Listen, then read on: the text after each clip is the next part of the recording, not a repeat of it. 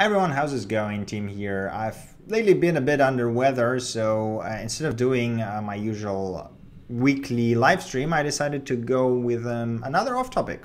This time around I want to talk about hiring process, and the whole discussion has been started by the tweet from David Hansen, who's a creator of Ruby on Rails and founder and CTO of Basecamp, as well as the author of a couple of really good books, Rework and Remote specifically. If you haven't read them, I highly recommend that you go ahead and look them up. They are very informative and very interesting to read. So this is the tweet on right now on the screen, and I'm just going to read it for you. Hello, my name is David. I would fail to write bubble sort on a whiteboard. I look up code on the internet all the time. I don't do riddles.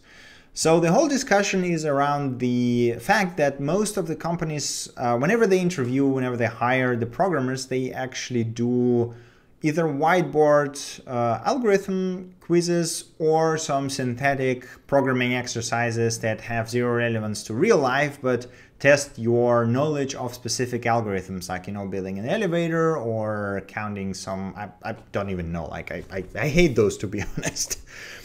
So the thing is that tweet from David Hansen actually kicked off a bunch of people to speak up about their experiences of software development. And I'm going to quote some tweets here and then talk a bit about what I think are problems here and how I think they should be tackled and how we tackle them in the university and specifically in the research group where I work.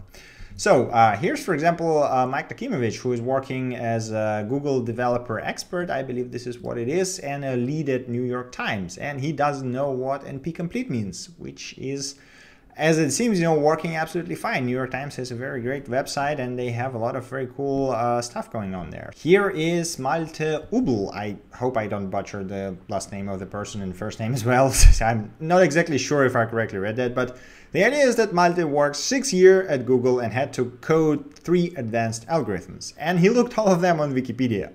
Because normally when you work on algorithms, you don't want to invent anything. You want to have a proper test out, you know, verified algorithms, and you know what the best way is to just go and look up them on Wikipedia, scientific papers, whatever. You don't come up with them yourselves unless there's no analogs, which is kind of impossible in this time and age.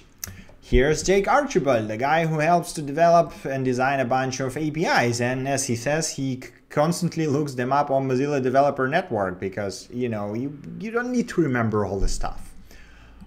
Here's Sean Larkin. He's a maintainer of Webpack and he never set up hot replacement module without a boilerplate. I can tell you why. I mean, you've seen me set up hot module replacement with Webpack. It's not easy. That's why you don't remember all that stuff. Here's James Kyle. I mean, you probably know James Kyle. He's a regional maintainer, one of the regional maintainers of the Babel, and he never remembers how to set up Babel's runtime library because it's not easy. Once again, you don't need to remember that. You can always look it up. Here's Magnar Sveen. Okay, I won't read that last name. I don't know how to read it. So here's Magnar. He's been doing DevOps works for years, and he always Googles for how to redirect standard error to standard out. I, by the way, do that as well because that ampersand bracket thing is confusing. I never remember that stuff. Here's Ivan Morgillo, I guess. He had his share of whiteboard soldering algorithms, RB trees at university, and he never needed it for real work in 10 years. And here we come to the point.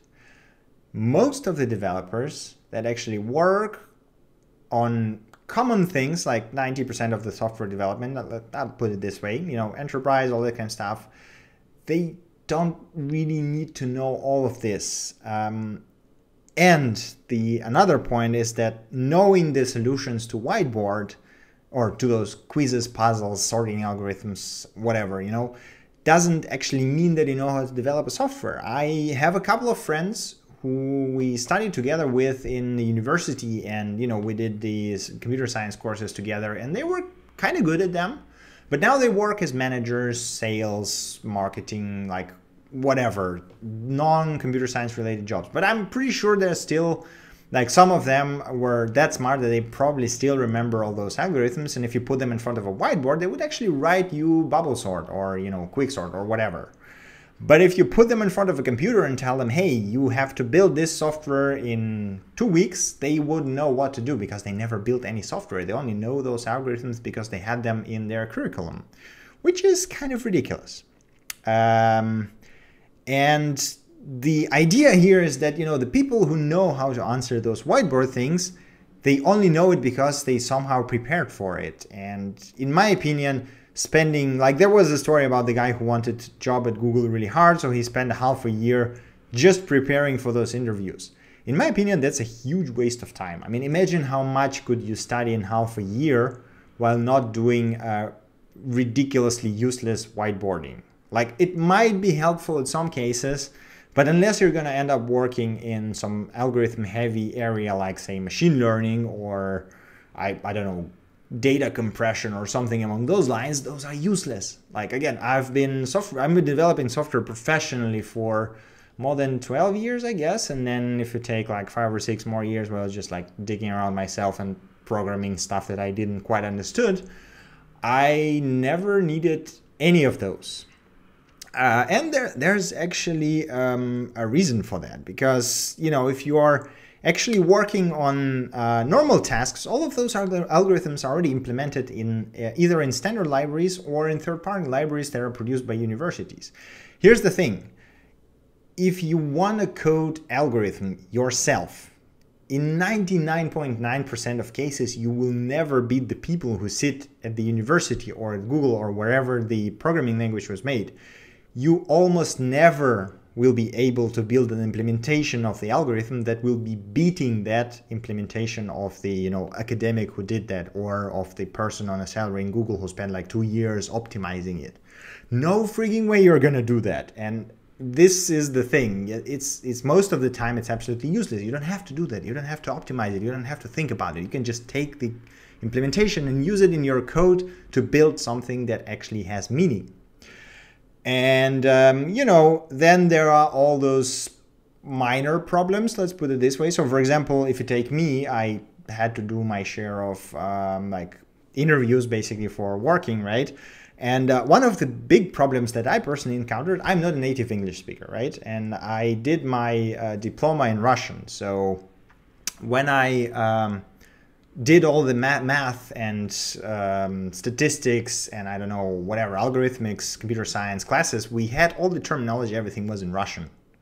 So whenever a person in the job interview or whatever, even like in academia sometimes, asks me some question about the terms that I don't know in English, I get completely lost. I need like a day to just go on Wikipedia and see the translation and, figure out what the hell is this talking about. It's like, if I know that thing in Russian doesn't actually mean that I can easily answer and talk about it in English because I don't know the terminology. It's like, I never did that stuff in English. So unless I specifically work on something related, I will have zero idea about that, and that's a problem for me. And another like issue, so this is a example from my interview with Google, for example. They offered me a position there, or rather they was interested in hiring me, let's put it this way. And at some point they was like, okay, let's do an interview. And I was asking like, okay, so what do you guys have for me in mind? Because they contacted me through my academic email. So, they must have saw my academic work and thought I would be fitting somewhere. And the recruiter was like, yeah, we have this like 5 position in 5 completely different and unrelated areas. And we're going to do a whiteboard interview. I was like, nope, thank you. You don't even know where you want to hire me. And you're already like giving me arbitrary whiteboard puzzles. I'm not interested in that. This is the most ridiculous part about it. I think the quote that is usually attributed to, I think, Albert Einstein is the most fitting here. It's like, you don't actually have to remember everything. You just know where to find it, right? So I think this is the brilliant quote, especially for software developers, because if you know how to properly Google, you can actually solve 99% of problems, 98 maybe. There are some problems that actually are not in Google, sadly, or maybe not yet. Maybe you will be the one who will write an article about that, who will publish a paper about that. But most of the common issues, even architectural, even, the very specific ones like big data, load balancing and all that kind of stuff, you can Google them. We just shipped a big data benchmarking platform that we built from scratch here in our university. And most of the stuff that we use there, it is in Google. You can just go up ahead, and if you know how to properly search, you can find the solution. Sure, it won't be the complete one, you know, you will have to use different bits and pieces, but once you find them all, you can actually just compose it in one platform that works. I sure hope it works. We'll see how the tests hold up, but I think it should be fine. And it gets, you know, the way that the interviewing right now works, it goes to ridiculous extent. So for example, there's a tweet from Max Howell, you might know him as MXCL. He is actually a developer of Homebrew. This is the package manager for macOS, if you don't know it. And basically, if you're using Mac and if you're using macOS, Homebrew is basically the only way to maintain your command line and not just command line tools. So for example, my node.js is installed over Brew. I have like Android SDK installed over Brew, Golang, LastPass, Kubernetes, whatever. All of that stuff is here in Homebrew. So it's a very nice package manager. And basically any people who use macOS and who develop on it, they use Homebrew. He was invited to an interview in Google. And they offered him to invert a binary tree on a whiteboard, as you can see here, and he couldn't do it because, well, why the hell would you be able to do that if you don't do it daily? And I'm sure nobody does. And they said that, you know, he's not good enough for them, but 90% of the Google engineers use his software. This is ridiculous, if anything. And I mean, this was like, what, 2 years ago almost, but still, nothing really changed over those 2 years. These procedures are still just as stupid as ever. I've seen there is actually a discussion on this topic in Hacker News, and I just want to point two interesting comments on that. So first one is from the guy with the username Pavlov, which is quite, you know, bright username, let's put it this way. So he compares the whiteboard interviews to the classic British private schools that forced boys to memorize long passages of ancient Greek and Latin texts. The idea is that this is done not to check your level, you know, not to assess your ability to actually code something, but to assess your actually ability to fit in, to see if you will be willing to go to any extent to actually fit into the corporation, to accept the culture, and, you know, to do stuff like this, which is completely ridiculous. And he basically says here that, you know, same hiring results can be achieved by replacing the cracking the code interview with Ovid's Metamorphosis, which, I mean, actually, he's not wrong. this is like, yeah, this will totally work. It's like cultural fit thing. It still remains ridiculous. And this Hacker News thread has some very interesting thoughts in there, and this is one of them. I just want to see, you know, I wanted to hear what the people with more experience say, like someone who had been coding for 20, 30 years. And most of them say pretty much the same. So here's the guy, Clay M, who's saying that he's been paid to work, to write code for 20 years or so, and he can't remember any of the algorithms. Because as I said, normally you don't need to remember any of them. There are standard libraries that work way better than you could have ever implemented them. And being able to understand the problem is actually enough to successfully Google. That's what I was saying, right? So, and this is the most valuable skill for a programmer. And again, I think this is the thought of the, I don't know, of the century, I guess, unless they will invent something better than Google for that. But actually, Googling is the most valuable skill you can ever have. And it's not just software engineering that is basically valuable for, but I guess, you know, most of the jobs that share the experience online. There's, just as a throw-in, there's an additional very interesting site called rejected.us. That is, they rejected us. It's hosted on GitHub, and it contains a collection of tweets and messages from people who were rejected from large corporations for different stupid reasons. And that includes actually the Max Howell, that includes Kyle Simpson, author of the Node.js, who was rejected because they think he didn't know enough JS, which is like, you know, if you think about it, this is completely ridiculous, because I think Node.js is one of the best books about JavaScript. And there is, you know, there's a bunch of very good and famous developers in here, and they all have been rejected from large corporations for stupid reasons, because they, you know, they couldn't do something on a whiteboard or among those lines. I will put those links in the video, by the way, so you can go ahead and look at them yourselves, and the description, the link for the Hacker News conversation. So before, let me just, I guess, close the Chrome for now. Before before I wrap the video up, I just want to talk a bit about the possible solutions and tell you what we actually do in our research group to tackle this problem, right?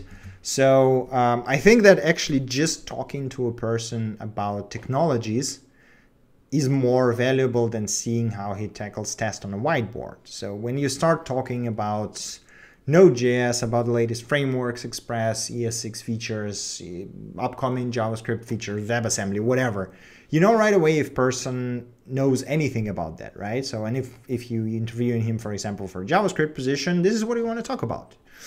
Again, this obviously won't give you the full picture, but it doesn't really need to, because this is an interview. You get a feel for the candidate, and you know, you most likely you will see if you will work with him normally or not. And obviously it's good. So like, this is one of the most controversial points, I guess. Like, one of the best indicators of the level of the programmer is his open source projects. But as a lot of people noted, you know, if you work 8-5 and you have kids, you have wife, you have personal life, basically hobbies, whatever, and you don't code on the weekends, you might not have those open source projects. And if you, again, if your work is like all closed source and you cannot really show anything, that's a problem. And that's still fine. You know, if you don't have them, that is not something that should punish you during the interview. You say, okay, you know, I work 8-5, I don't have them, it's fine, it's okay. Nobody should be punished for that, because this is stupid as well. So another thing that is actually we usually do is, if there is desire in a candidate, if we don't really sure if we should hire him, or you know, if he fits completely or not, if he has the skills, is that we give him our real project and a real task and ask him to finish it.